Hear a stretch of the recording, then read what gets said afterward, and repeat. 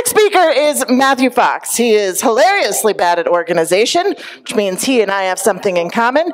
Jen, I was raised to believe that I'm a messy person.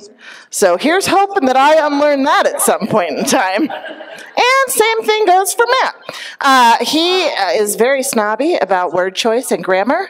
He said to tell you everything is not awesome. You don't have to use that many exclamation points. And quit apologizing so much. So, big round of applause for Matthew. Thank you, Pat. So I have an invitation for you all. If you're willing to play, my invitation is to go ahead and put your left pinky up against your mouth and go ahead and stand up for those of you who can stand up. Those of you who can't, don't worry, you can play as well. This is the standing up part. So fear. One of my challenges with fear, you can go ahead and drop your hands. One of my challenges with fear is around not being enough. And this fear story follows me around. And it prevents me from truly connecting with those that I care about in life. It may be connecting with a partner. It may be connecting with someone at work. Or it may be connecting in a way that helps me feel more like human, which it seems like the past couple years, this is how I've felt. A lot of energy trapped in my body in the form of fear. Was I going to die from COVID? Was I ever going to see my friends again? Was I going to be able to buy toilet paper? And these fears often prevented me from having the relationship that I wanted. Now, who here would want a secure, loving relationship? All right, we have a few relationship fans in the house. Me too. And the interesting part about relationships to me is that fear gets in the way. And a lot of the time when I'm sitting down to connect with someone, I have all sorts of questions in my head.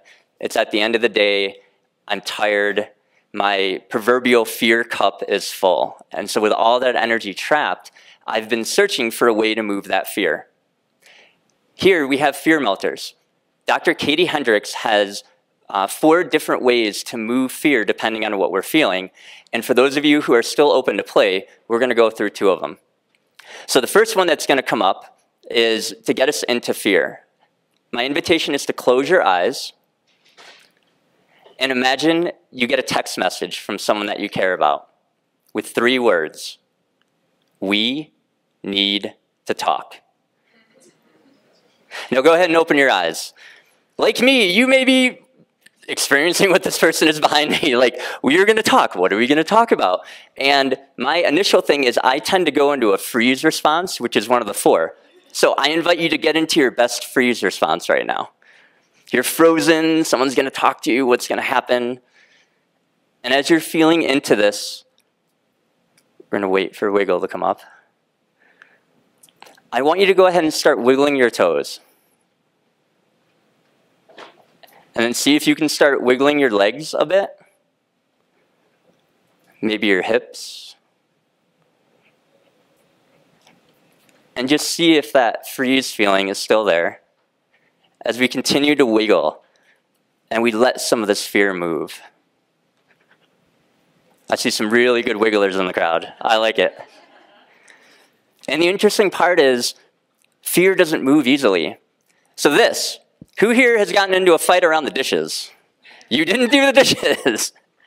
Well, I want you to feel into the energy. It's like, oh yeah, I'm going to fight you. Like, I did the dishes. Like, there was no dirty dishes. Those are your dishes. Like, what is going on? So now I want you to imagine you're honey and you're oozing. And you just feel yourself oozing into a space of, I don't really care about the dishes. I'm not going to fight because my arms are oozing, and I can't fight when my arms are oozing. And just notice how your body is moving in space. I see some good oozers out there. I'm going to talk to you about getting notes later on. So that was a quick experience of fear melters. But wait, there are 2 that we didn't get to cover.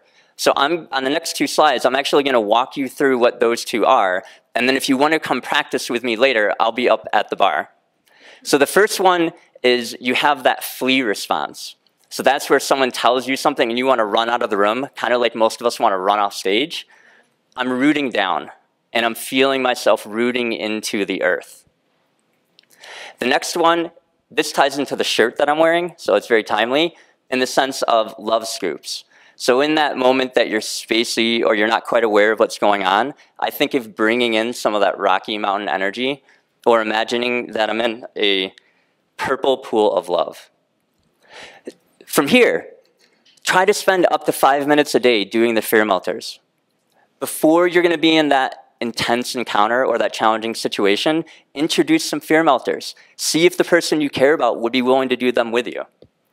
Again, these have been around for a while. Dr. Katie Hendricks developed them about 20 years ago, and I think this is the time to bring them back with so much fear going on in the world. My name is Matthew, and I'll be in the back if you want to wiggle. Way to go. That was awesome. He had written down on his questionnaire that his special skill was wiggling, but I figured I would rather show you than tell you.